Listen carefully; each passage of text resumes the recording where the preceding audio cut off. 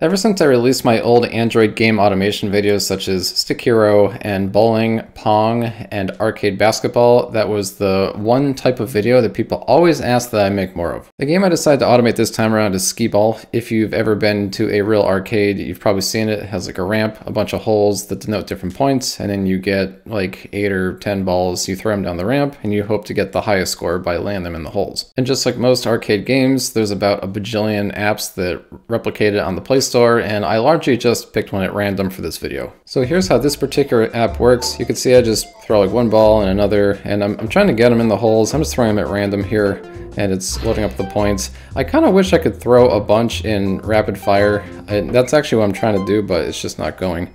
And then the goal, of course, is to get the highest score.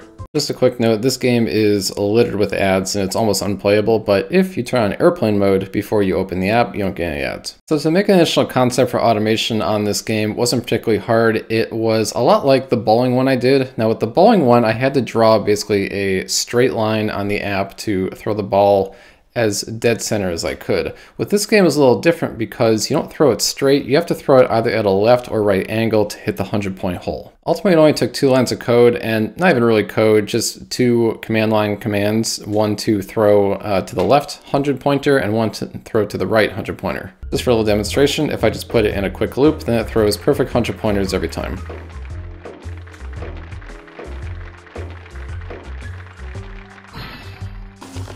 Just to make things a little interesting, I made this into a bash script and I made it so there's a 50% chance to throw it to the left and a 50% chance to throw it to the right. And it works exactly the same in an infinite loop, and it throws perfect 100-pointers every time. The only difference is they're alternating between the left and the right. This game has a boss mode, which I thought was kind of cool. It's really just like a 90-second game where you just throw as many points as you possibly can. So I tried my script throwing 100-pointers either left and right at random just to see how high of a score I could get.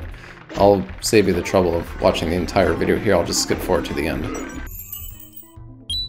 So suffice it to say, the script never missed. It hit all 100-pointers, and I threw down a pretty big score, 18,900. I actually had a bigger score earlier of 23,510, which is kind of insane. I felt that this code was a little bit too boring and kind of like the bowling game, so I took it a step further. I thought, you know what, if I get 8 balls to throw, what if I input the score that I wanted to get, and then it throws the appropriate balls in the appropriate holes to make that exact score? So in other words, if I said, give me a score of 480, it would throw 4 100s, a 50, and a 30. So I didn't really want to attempt this in Bash, so I converted it to Node.js. And more or less what I did is I first figured out each particular command I had to run to throw balls that were 100, 50, 40, 30, 20, and 10.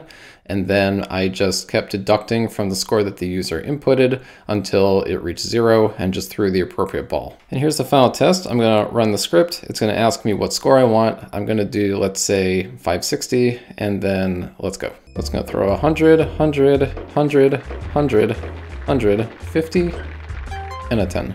And it equals 560. Given the particular game I had to work with, I thought this was kind of a neat little thing to do with it. That's it for the video. Hopefully you enjoyed this latest installment of automating Android games. If you have any questions or feedback about anything you saw in this video, please be sure to leave them below in the comments. If you think there's any possible way I could have improved it, I definitely want to hear that as well in the comments. Also, let me know if you have any other suggestions for other Android games you'd like to see me automate. I love doing these, so I'd be more than happy to do more. As always, thanks a lot for watching, and take care.